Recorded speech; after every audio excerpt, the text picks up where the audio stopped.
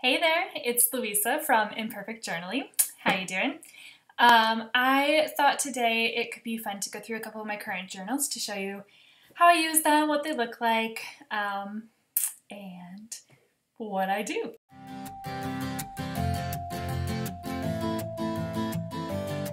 Alright, so let's see. So this is my first one here, Mischief Managed, Harry Potter themed.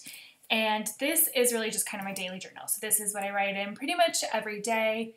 Sometimes I'll take notes in here, but mostly it's kind of like my daily entries and whatever is going on that day is what I usually use. I usually write in this one in the evening most of the time. Then this one, pretty basic composition notebook. This is what I use for my morning pages. So every morning I write three-ish, very emphasis on ish. Usually I write 1 to 2.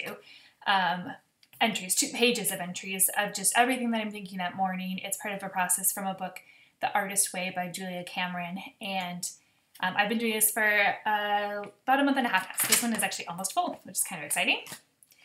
All right, moving on, this purple, just kind of basic spiral notebook. This is what I'm calling my commonplace book, so it's kind of where I collect things that I see that I like. So I have some quotes in here, some song lyrics. Yeah, and I can make it pretty if I want to or not, or just write them in there. It's kind of a collection of things is what I treat this one as. Then this one is my Heart Song book. This little one is really pretty. And this is a collection of things, but specifically things about me. It's all about me, clearly this one. So things like my various like personality tests or, well, I guess it's not all about me. There's also some quotes and things like that in here, but these are things that I want to look at a regular basis that really resonate with me on a deep level, is my Heart Song journal.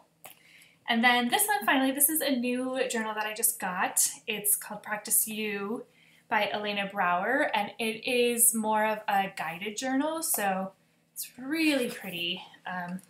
You can kind of see the pages. There's prompts on each page, and you work through them. I just got it, so I just started.